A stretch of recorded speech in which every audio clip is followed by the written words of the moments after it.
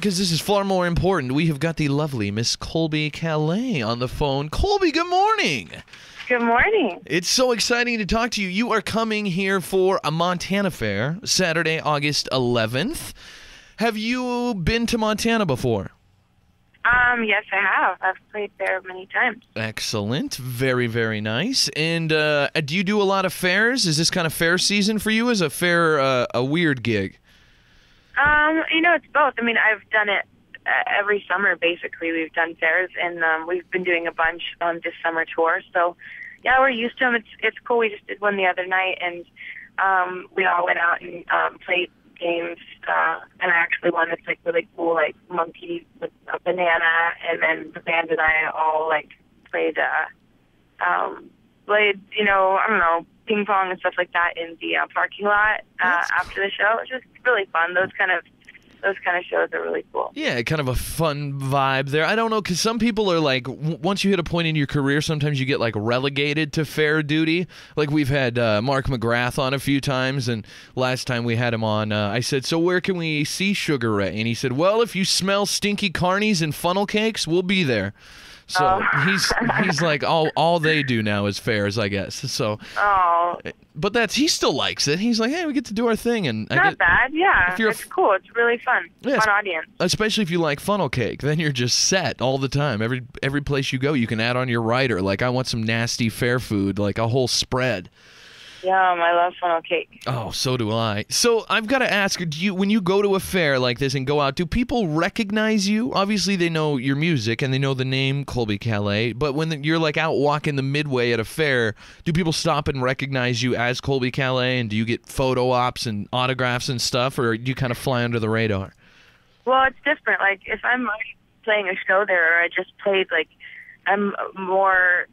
I'm bound to be recognized because they just saw me. I'm in that setting. But if I'm at just a random fair, and I wasn't performing or anything, I'd possibly get recognized a few times, but definitely not as much as when I've just played a show. Yeah, that would definitely make sense. So when you're here, you're playing with Gavin DeGraw. Are you playing a lot of gigs with Gavin, or is this just one gig specifically with the two of you? No, we're touring together all summer. We've already been on, we were touring for 5 weeks in June together, and then we've been on for our second leg, which is, we've been on for a week and a half now, and we have another month to go. That's cool. Are you guys, is this something that just somebody, behind the scenes management, record label, somebody sets up and puts you two together, or did you guys know each other before the tour and want to tour together?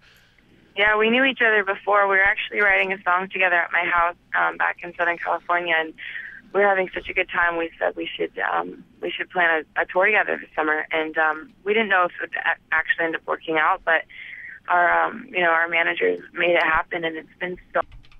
His band and crew and my band and crew, everyone gets along so well. We feel like we're at summer camp, and we are going to start performing our song together that we wrote. We actually just finished writing it a couple days ago. Oh, excellent! Very cool. So you'll start performing that soon. We might see that August 11th at your show here. Possibly.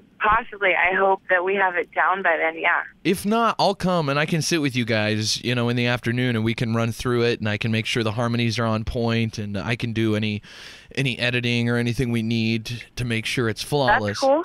That's cool. Yeah, that can happen. I've got a really good ear, and I've interviewed L.A. Reid before, so really that gives me a lot of credibility in the music biz.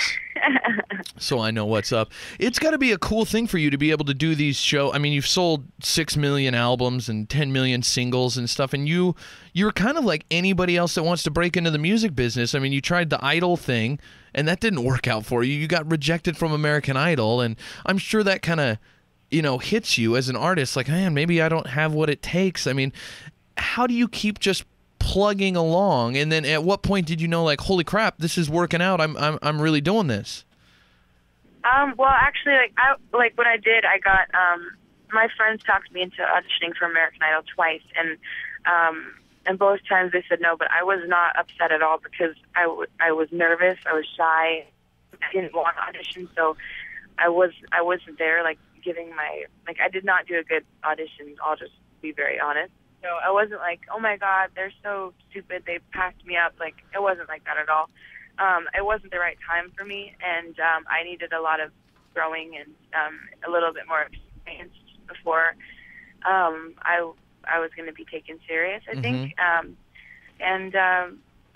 think like a year later, my friend had put my songs up on MySpace, and I got like a following and a fan base from that, and that's really what got me a record deal, like within like a year and a half.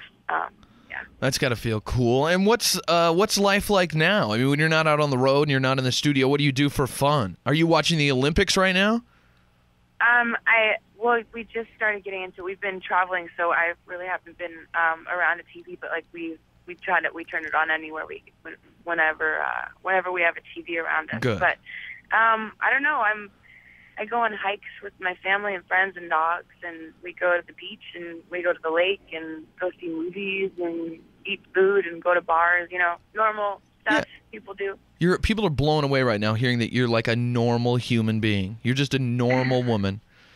I'm just normal. That also happens to sell millions of records and entertain tons and tons of people. The concert is coming up Saturday, August 11th at 7 o'clock at MontanaFair, so everybody needs to get their tickets. It's not just Colbie Caillat. It's Colbie Caillat and Gavin DeGraw, so you get to see two hot acts together and maybe even hear a little new song that they wrote together. Yeah. We're going to talk to Gavin later this week, so I'm going to pressure him too, and try to make sure that if it's not debuted before Billings, that Billings is the debut of the new song. And I'm going to try to get you guys to go on the Slingshot, too. Okay, that sounds like a really fun night. Well, I'm sure we'll be singing it, and I look forward to seeing you and everyone there in a week, right? Yes, we're getting close. We will all be there. Colbie Caillat, thank you so much for calling in this morning, and we'll see you in a week at the fair. Thank you. Talk to you soon. All right. Bye-bye, Colbie. The Big J Show. Weekday mornings from 6 till 10 on Billings' #1 hit music station, Hot 101.9.